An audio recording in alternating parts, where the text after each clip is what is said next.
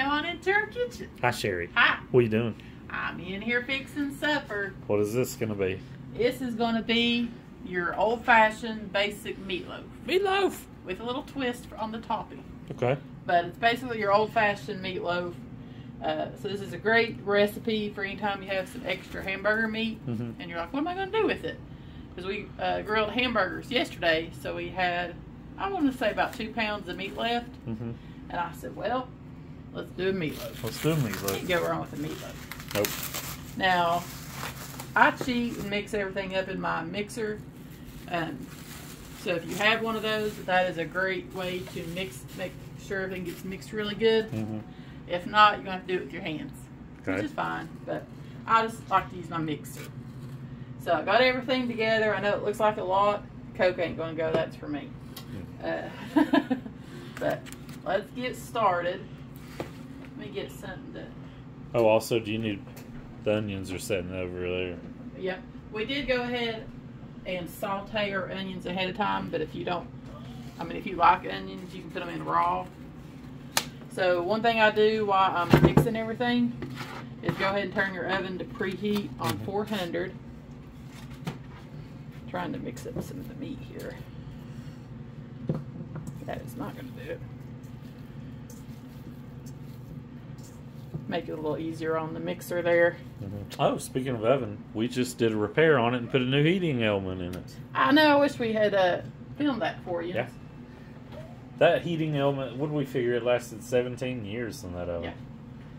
So apparently when you go to Lowe's now, they don't sell parts at the store. You have to order them online or call. And they're insanely, stupidly expensive. $150 they want it. For a heating element, so shop local, don't buy that garbage. So, anyway. yeah, I think they're trying to get you to get intimidated by you a new stove, which I thought for a second. But then I said, no, let's check around. So please check around, and they're easy to fix.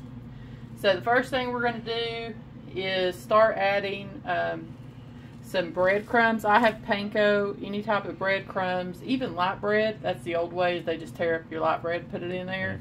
Today I'm going to use this. Now we like ours on the dry side because we make sandwiches. If you like yours more moist, then use less breadcrumbs. Alright, let's see here. I do like to beat the eggs up a little bit. If you have 1 pound of hamburger meat, then maybe 1 egg. But where I have 2, it's a little heavy. I'm going to do 2 eggs. That helps bind it also.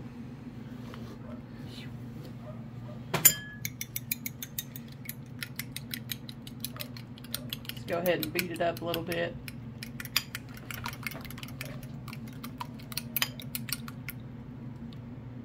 There's your 1 egg. Like I said, I'm going heavy since I had a lot of meat. And plus, doing it this way is a good way to be cautious in case you ever get a bad egg. True. Which you don't want to do in the middle of a... Or a shell. That's the worst. True. Trying to fish out a shell. True. But yeah, if you've got a bad egg in here, you have to throw everything away. And that would not be awesome. No. Because meat's expensive. Yes. Do you want me to grab your onions and put them in? Or? Oh, yeah. Okay. That'd be last. Because they're hot. I just love seeing a meatloaf come together. So, normally I just like toss everything. So I'm trying to measure a little bit today for you. And so now I start kind of adding some spices. So I got onion powder. Let's start with, we like to go heavy. Even though I have onion, I'm still going to add a little bit more onion powder. I did a teaspoon. I'm going to do some garlic powder. Teaspoon of that. Okay. Pepper. Do about half a teaspoon. Yeah, do half a teaspoon of that. Salt, let's see.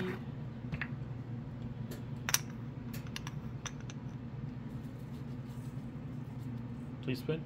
Yeah, teaspoon. A little shy on teaspoon, but Italian season. Last time I just shook it. Let's see here.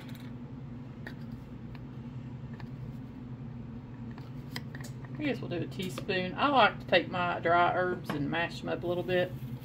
Kind of releases their flavor a little bit better. And make them smaller. Don't get a big pie. We also have that mortar and pestle we sometimes will do that with. Yeah. See, now you can smell that Italian seasoning. I do smell it. Let's see. Now, I do like to add some Worcester sauce. I go heavy on this. Let's see. Yeah, we're going to go. And we do like that Worcestershire. We keep a lot of that here, don't we? Yeah. It goes in a lot of good recipes.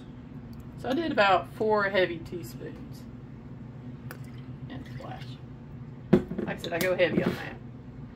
Now, might need that. So now in the recipe, you can either use ketchup, tomato soup. I use that a lot. Is if I had a can of Campbell's tomato soup. I don't, so I'm using my ketchup. Tomato sauce, anything tomato-y. I guess I'll measure this one too. Do you know how much you usually put? Well, a can. How much is a can? Of ketchup? No, a can of tomato sauce. Or tomato soup. What was that, 8 ounces? But ketchup would be Yeah. more concentrated, I guess. Well, the good news is if I get too much out, I can use it for the topping. True. Which I'm going to stop there. Alright, let's see. I think we got everything for the meat mixture. Don't forget your onions. Oh yeah, onions. I did. I already forgot. Now, if you like green pepper, you could put that in there. Raw onions, we like the taste of a sauteed onion, so we do that instead. Especially if you have kids that don't like onions, we recommend you saute them and they'll never know it. Yeah. And this onion is sauteed up very good. It's super dark. It's going to be tasty. Because you think, even though it's going in the oven at 400 for basically an hour, you don't cook up that much. No, if you don't saute those onions, they'll still be crunchy, won't they? Yeah. Alright, so this is why I use the mixer. I let it do all the dirty work. I'll just get a watch it. This is where I can decide if I need to add more breadcrumbs or ketchup or anything. It's looking like a good mix. Yep.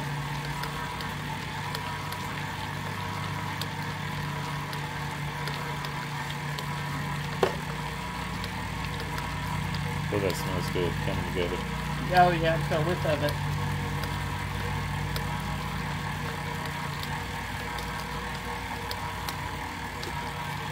And once it's mixed good, that's all you got to do.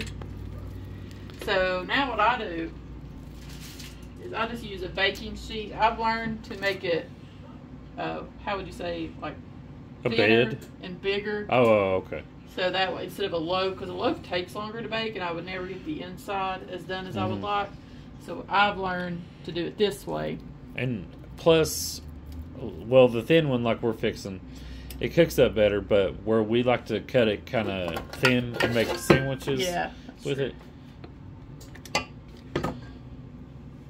So, Because you don't need a big fat meatloaf. If someone wants more meatloaf, just give them another thin slice. and then I put light bread down because it does help absorb some of the grease that's going to come out, depending on what kind of meat you're using.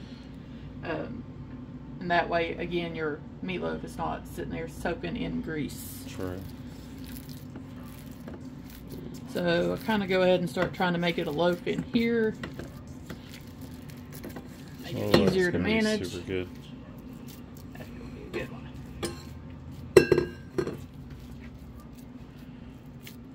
Kind of getting the shape I want. Oh, man.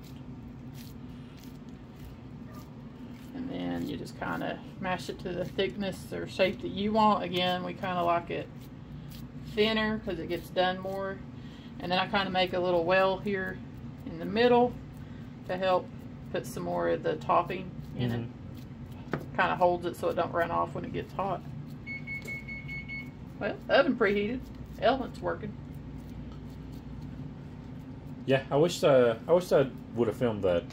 I know, I never would have. Well, I thought about it afterwards. Yeah. Now, our first heating element lasted, what did we say, 17 years? Yeah. So, hopefully, this oven will last another, I hope 10 or 15 years, but I don't think that's realistic. But we'll see.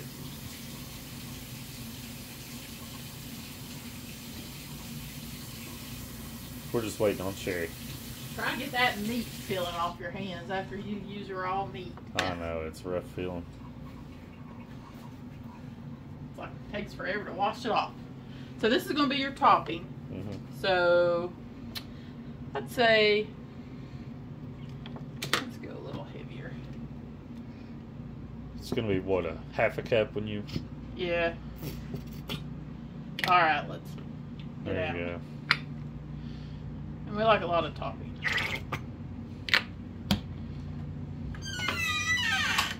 Another bowl here. It's a good thing the maid's coming shortly to wash these dishes. Yeah. I tell you what, I've been trying to do dishes daily, and it seems like there's more dishes than ever. I know. I'll wash these when we're done, though. All right, so we have that. Mm-hmm. It's about a half a cup Mm-hmm. of your ketchup. You're gonna have your mustard, brown sugar. Ain't that just delicious? It's going to be pretty good. So let's see. Recommend you to start small with the mustard, because if you get too much mustard, you're going to have to end up adding a crap load of brown sugar to offset that tanginess. Yeah. We're not huge mustard fans, so we don't go. So I'm not going heavy like I did last time. Because I think I used like a cup or more of brown sugar by the end. Oh my gosh. So then you're going to add your brown sugar. Let's do maybe this way.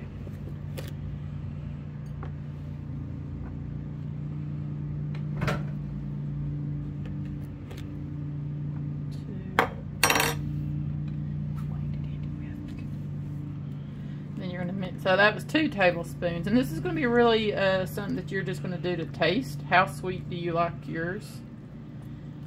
If not, just put straight ketchup on there. Yeah, straight ketchup's really good too, but Yeah, that's just your old-fashioned basic. Is just straight ketchup. You'll put some on at the beginning, and then about halfway through, I add a little bit more. So again, you're just going to taste it.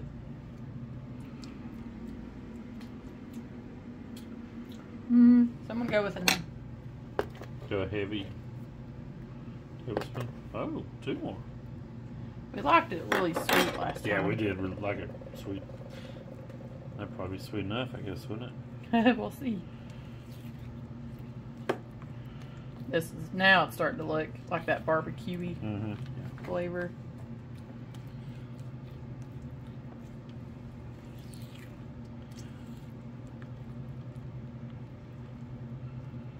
Bet that's good.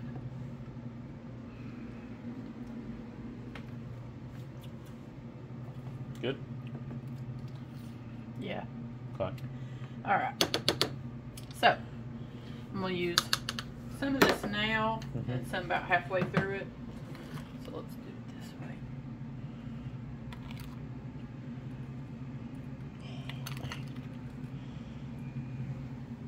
way. Now, I do like a meatloaf.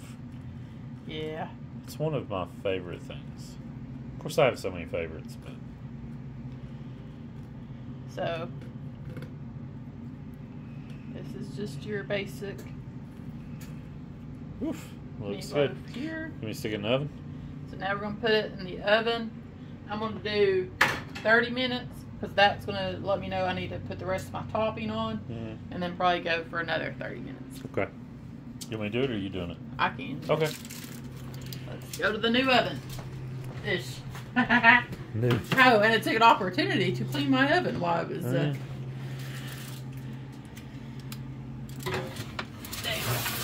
Watch your elbows. All right. So I'm gonna set it for 30 to remind me to put my topping on. Sweet deal. So we'll be back. Bye-bye. Bye. Hello. Hey, look at this meatloaf. Woo. Woo. Look at that deliciousness. So it's been going for an hour on 400. We're just going to temperature it. Make sure it's done. Here, we have that in all the... Oh, okay.